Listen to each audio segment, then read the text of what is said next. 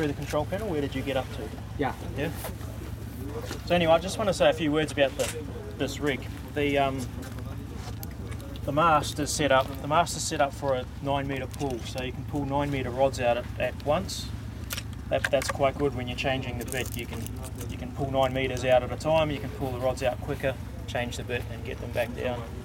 And also, it's got a 6-metre tube pull, so you can actually use a 6-metre barrel, and you can drill 6 metres of core and pull 6 metres out at one time on this rig. There's a couple of good features there on this machine to help increase productivity. There is no chronomatic. Sorry? Chronomatic, there is no chronomatic for that. If the gearbox travels more high, there should be a stopper, chronomatic stopper. नहीं, this is always pretty check drive. So हम लोग का वहाँ पे होगा. हम लोग का जो stroke length 3.5 something 8 traverse. So आप Dynatech आपको maximum top drive रहेगा. आपको नहीं, ये चक ड्राइव ठीक है, मैं समझ गया, लेकिन ये गियरबॉक्स ट्रैवर्स तो करेगा ना, ट्रैवर्स ऊपर करेगा ना, ऊपर तक करेगा. हाँ, तो उसके लिए stopper for safety purpose stopper है, ऊपर होगा. Definitely should be there. Manual stopper है. मैनुअल स्टॉपर एक छोटा एक मास्ट का फ्रेम है ना, वहाँ पे हम लोग का वेल्ड किया है, वो स्टॉप कर दे. Okay, and for the feed system on this machine, it's quite good. We got, you can see the bit weight on the pull down gauge. We've got 3 main features for the traverse system. We've got the whole back, the micro feed, and the pull down. The whole back, the function of the whole back is to hold back the weight of the rods, to balance the rods. So on one side, the whole back feeds. There is no indicator for the main pressure gauges for the whole back. No, there's not. Hold back. No gauges for the whole back. Not required. Actually, no. I think we want only pull down pressure, not necessary. So actually, I think hold back. So you wanting to do with the help of hold back. Old back का हम लोग का pressure, हम लोग का हम लोग का वेरी इंपॉर्टेंट चीज हम लोग का ड्रिल वेट कितना दे रहे हैं करके वही है. एक होना चाहिए था. होल बैक माइक्रोफीड और ये क्या बोलते हैं, ये पुल डाउन जो प्रेशर, इसको लेके हम ड्रिलर में कभी डिबेट है, बहुत डिबेट है. ये चीज अभी तक कई ड्रिलर मतलब हम लोग नहीं कर पाए ये चीज क्या है, कमी फील कर बहुत जगह पे. It's a very good question. He says, you know, the drillers, they really don't have a clear understanding. The micro feed, hold back and feed pressure. So we'll continue to go through that. हम लोग कब किसको use करेंगे, कितना depth में use करेंगे, depth में hold back. So that is the training. हाँ, इसको तो हिंदी में ही बताया जाए. हाँ ठीक. So we'll continue to talk about this one. So the whole back feeds pressure to one side of the traverse cylinder for the rotation head feed, and the pull down feeds hydraulic pressure to the other side of the cylinder for the pull down. So the whole back's function is basically to put pressure on the cylinder to take the weight of the rod string, and that changes as you get deeper, so that needs to be adjusted as it gets deeper.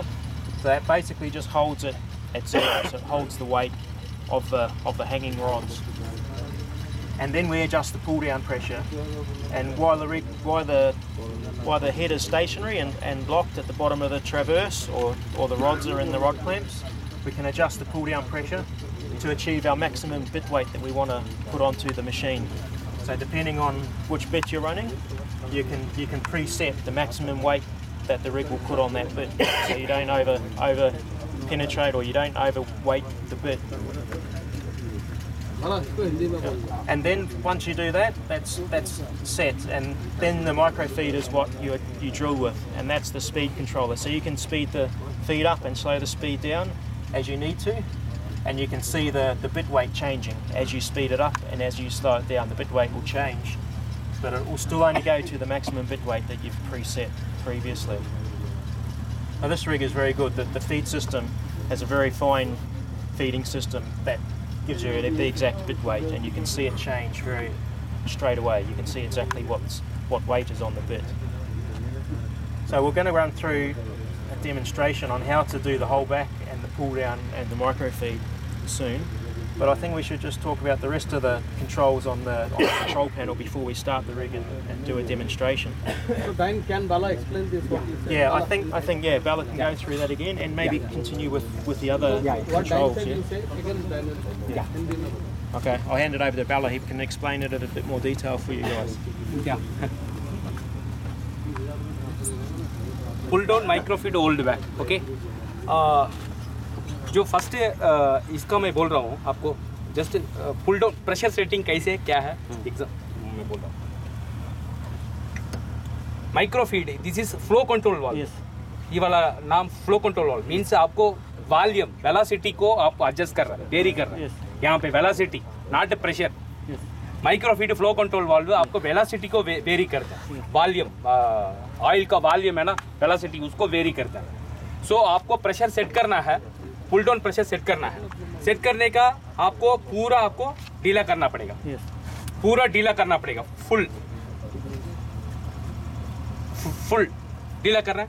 कितना आपको oil है, oil यहाँ पे इसका particularly कितना oil आएगा आपको 10.2 cc, आपको 25 लीटर ऑयल आएगा। ओपन करेंगे 25 लीटर ऑयल आपको इस लाइन में आएगा, 25 लीटर ऑयल आएगा। उसके बाद में आपको माइक्रोफीड लीवर यहाँ पे है, लीवर ठीक है। आपको ड्रिल हेड को फुल्ली आप नीचे लेके आना है, पूरा कितना लेके आना है, पूरा एकदम नीचे लेके आना। नीचे लेके आके उसके बाद माइक्रोफीड लीवर को एनकेज करना, एनकेज करके पुल डाउन प्रेशर को आप सेट करना। आप 500 to 750 psi तक आप सेट करने का।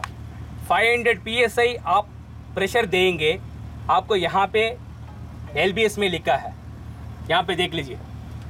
आपको 2700 2500 और 2600 आपको LBS है। 2600 LBS बोलेगा तो 1 LBS इंटू 2.2 kg। आपको बिट वेट 5000 बिट वेट, आप 5000 kg बिट वेट आप कर रहे हैं। आपका वोल 5000 kg में एंटायर बोर वोल आप क्लोज करना, बिट वेट ऊपर में देना, समझिए। आपको 5000 kg ऊपर ओनली आप मेंटेन करते जाना, पूरा मेंटेन करते एंटायर वोल तक, करेक्ट। आपको सेट कर दिया, सेट करके उसके बाद होल्ड बैक के लिए सर आपको एक इंजन स्पीड भी तो कांस्टेंट होनी चाहिए। वो 1500 नॉर्मली 1500 RPM में वो रहेगा, वो तो एक फिक्स्ड रहेगा। हाँ 1500 RPM रहेगा।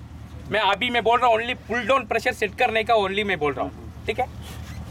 पुल डाउन प्रेशर सेट कर दिए, अभी यहाँ पे जाके 500 और 600 PSI में रख दिए। आपका बीटन वेट देखेगा 500 रहेगा, 2500 LBS, 5000 kg बिट का ऊपर में वेट आप देके रखा है, correct. Pull down pressure setting over. Then आपको ड्रिल हेड को पूरा ऊपर ले जाना, ऊपर ले जाके, ठीक है। उसके बाद आप माइक्रोफीड पूरा आपको टाइट करना। कितना पूरा टाइट करना मीन्स वहाँ पे आपको होल्ड होना चाहिए, ड्रिल हेड होल्ड होना चाहिए। होल्ड में रख के उसके बाद धीरे आपको ढीला करना है। ढीला करके हल्का क्रीपिंग होना चाहिए, हल्का क्रीपिंग होना चाहिए, हल्का क्रीपिंग से थोड़ा ज़्यादा ओके। उसके बाद इसको लॉक करने का, लॉक करके उसके बाद माइक्रोफीड में फुल्ली ओपन में था। फुल्ली मीन्स एंटी क्लॉकवाइज बोलेगा तो आपको यहाँ पे ये वाला रिलीफ प्रेशर काट, रिलीफ काट कैसे काम करेगा, टाइट करेगा, प्रेशर बिल्ड होगा। ये वाला फ्लो कंट्रोल ढीला करेगा, ऑयल ज़्यादा आएगा, बंद करेगा, ऑयल बंद होगा। सो आप पूरा ओपन कर दिए, उसके बाद होल्ड बैक भी आप सेट कर दिए। क्रीपिंग में ऐसे आ रहा है, ठीक है, थोड़ा क्रीपिंग ऐसे आएगा। उसके बाद आप ड्रिल चालू करना है। ड्रिल चालू करके माइक्रोफीड को आप फुल्ली डिक्रीज पोजीशन में था, इसको आप मिडिल में लेके वेलोसिटी को वेरी करना। स्पीड को वेलोसिटी बोलेगा तो स्पीड, पेंट्रेशन रेट थोड़ा ज़्यादा चाहिए, ज़्यादा खोलना, कम करना। फार्मेशन का डिपेंड ऑन फार्मेशन में आपको एंटायर बोर होल को आप इसको एडजस्ट करके ऐसे करना, ठीक है। उसके बाद आफ्टर 3 रॉड जोड़ देगा, आपका वेट वजन बढ़ जाएगा। सो क्रीपिंग ज़्यादा होने का शुरू कर देगा। सो इसलिए एवरी 3 रॉड एवरी 75 kg बाद में 75 kg बाद में आपको होल्ड बैक को टाइट करते जाना, इंक्रीज करना, टाइट करके होल्ड करके जाना। सो क्या है फाइनली मैं बोल रहा हूँ, एंटायर बोर होल आप कंप्लीट ओल्ड बैग को टाइट करके होल्ड करके जाना है। बिट वेट 5000 केज आप मेंटेन करते जाना। दिस इज उसके बाद आरपीएम इसमें है, आपको आरपीएम आप 400 to 600 का बीच में आप 800-700 अच्छा फॉर्मेशन रहेगा। थोड़ा आरपीएम को वेरी करके आप 400 to 800 तक आप वेरी करके आप ड्रिल कर सकते हैं। सर इसको टाइट करना है कि हर 3 राउंड के बाद होल्ड बैक सेट करना है? हाँ सेट करना, टाइट करना पड़ेगा तो सेट करना, टाइट करना। सेट करना मतलब ऑल द प्रोसेस वो सेम रहेगा जैसे नीचे? नहीं, आपको पुल डाउन ऑलरेडी सेट है, ओनली होल्ड बैक एडजस्ट करना पड़ेगा आपको। आफ्टर थ्री थोड़ा होल्ड बैक को ऐसे टाइट करना है, थोड़ा क्रीपिंग को देखना है बस। जब वो जहाँ पे रुक जाए, रुक पेट से रुक जाए, नहीं रुकना चाहिए, बैलेंस होना चाहिए। अभी पूरा आपको नहीं रुकना चाहिए। एक्चुअली होल्ड बैक क्या होना चाहिए, अभी ऊपर में आप ड्रिलर को लेके जाके उसके बाद आपको यहाँ पे पूरा टाइट करेगा, रुक जाएगा।